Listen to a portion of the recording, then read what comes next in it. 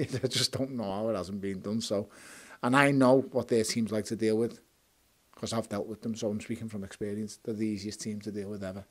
They just want to fight, and I know that's what they wanted against Alexander. I spoke to Aegis at ringside a couple of weeks ago. Which fight was we at? It was a few weeks back. Aegis was over here, and I had a little chat with him, and he was like, Tone, it's now at the point where he's fed up of agreeing to all. He's agreed to everything.